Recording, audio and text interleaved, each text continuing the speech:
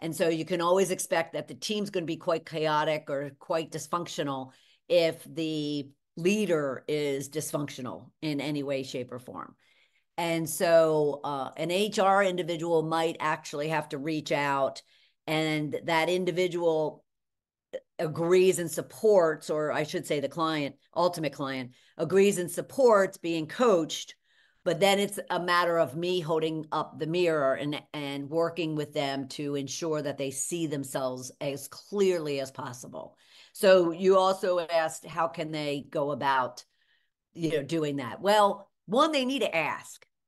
They need to be seeking feedback on a regular basis from their team members, from their peers, from their boss. I often get the statement back to me, well, our company, our team doesn't want to do a 360.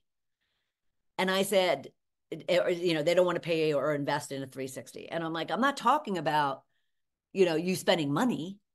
Sure, that's what I do for a living. Don't get me wrong.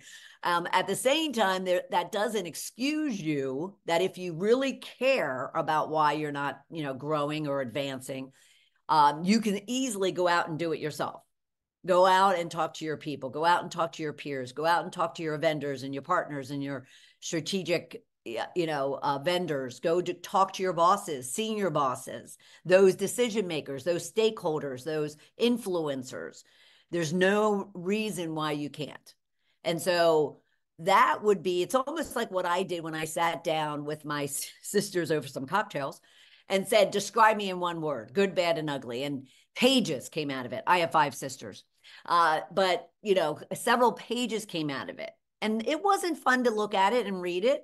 It required a couple of cocktails to kind of digest it.